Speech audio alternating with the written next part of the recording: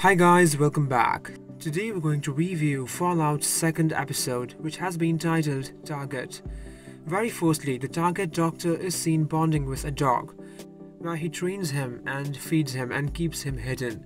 He is also seen making something nuclear and injecting it inside his own head.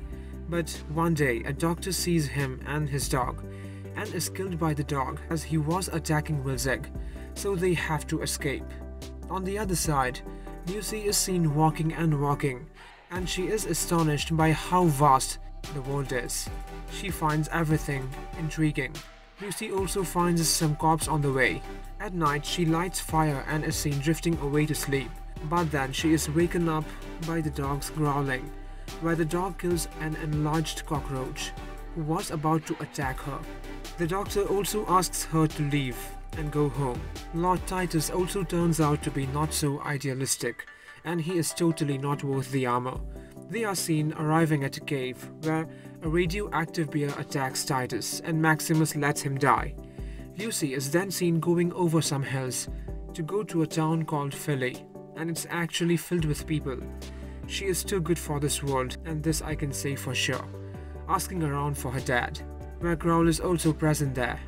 She also comes to know how she doesn't really know what were the vaults really made for. Now Wilzig really knows about Vault 33, and he also lets her know all the details about her vault in order to let her know that he knows her circumstance and why she should live. But then he is attacked by the Ghoul, and he shoots Wilzig's leg off, along with stabbing his dog. Lucy also tries to help, but when she is about to be shot, Maximus arrives, but he is still new.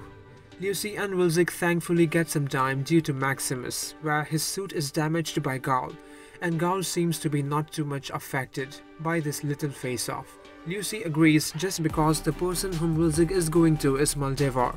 At the end, Wilzig is seen taking a cyanide pill as he can't walk anymore, and he trusts Lucy to deliver his head to Maldevar. His final words are, "I trust you, Miss McLean," so he definitely knows something more about them.